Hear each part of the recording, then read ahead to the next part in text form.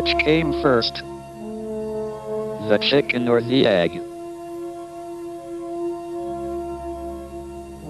Did the universe have a beginning, and if so, what happened before then? Where did the universe come from, and where is it going?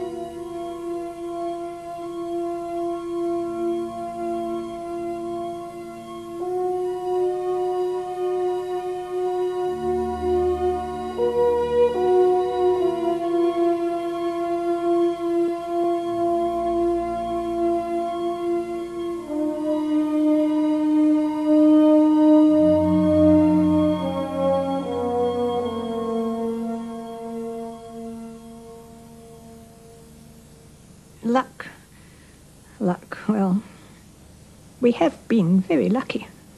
I mean, my family and Stephen and everybody, you have your disasters, but the point is that we have survived. Everybody has disasters, and yet some people disappear and are never seen again.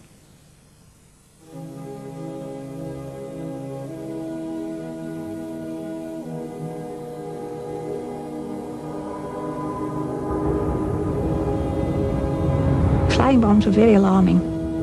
So they came buzzing over, and then they would cut out. And when you heard the bang, you knew it wasn't you, so you went back to your meal or whatever. But one did fall, quite close to our house, and it blew the back windows out, so that the glass was sticking dagger points all out of the opposite wall. When Stephen was born, we decided he'd better be born in Oxford.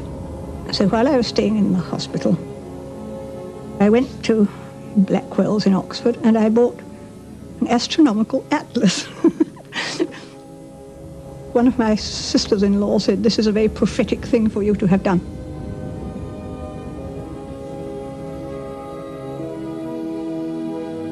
How real is time? Will it ever come to an end?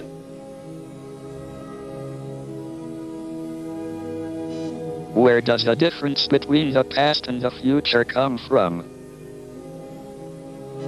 Why do we remember the past, but not the future?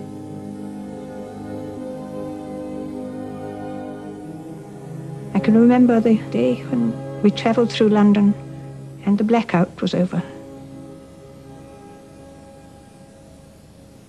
And the trains, instead of being shut in by blinds, so you just travelled in a train, we were coming over one of the bridges, and all the lights, well, such lights as were left, were on in London, but it was also a completely starry night, and you could see them right all. It was beautiful.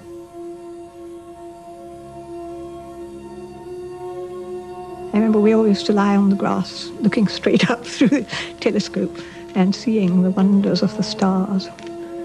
And Stephen always had a strong sense of wonder, and I could see that the stars would draw him, and further than the stars.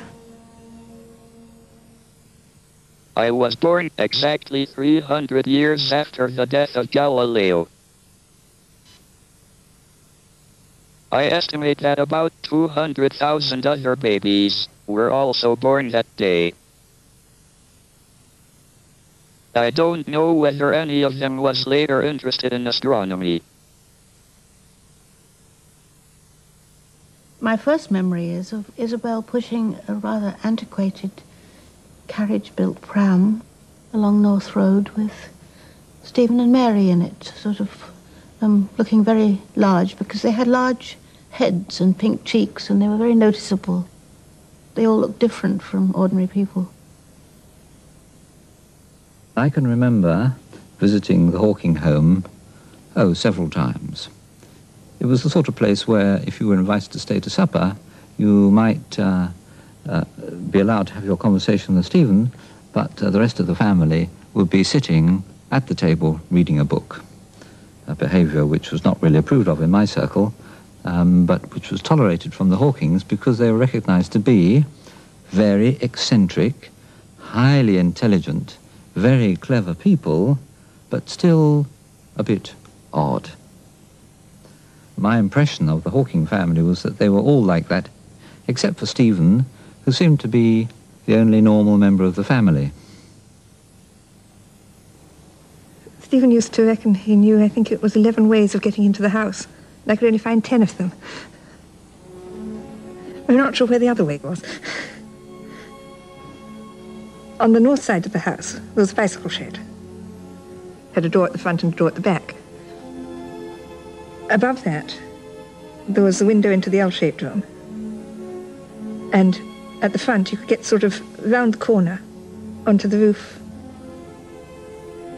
And from that level, you could get onto the main roof. I think one of the ways Stephen could get in was on the main roof. As I say, he was a much better climber than I was. I still don't know what the 11th one was.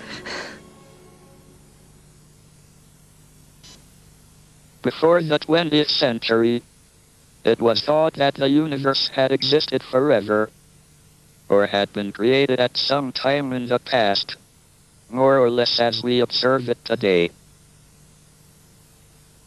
People found comfort in the thought that even though they may grow old and die, the universe was eternal and unchanging. I gave up playing games with Stephen, when he was ill that time, when he was about 12. Because he started taking games terribly seriously.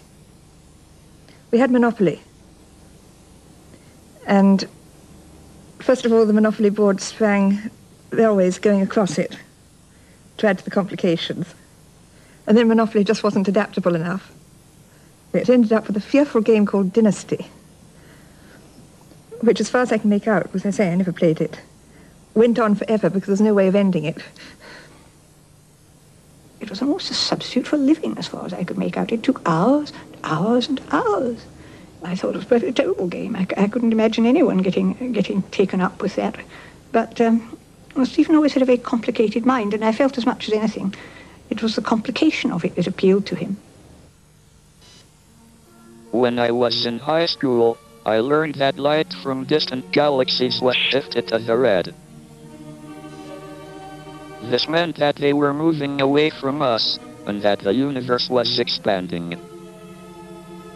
But I didn't believe it. A static universe seemed much more natural. It could have existed, and could continue to exist, forever. We were discussing the possibility of the spontaneous generation of life. And I think that Stephen made a remark which indicated not only that he'd thought of this, but he'd even also come across some calculations as to how long it might take. At that time, I think I made a comment to one of my friends, John McLenaghan.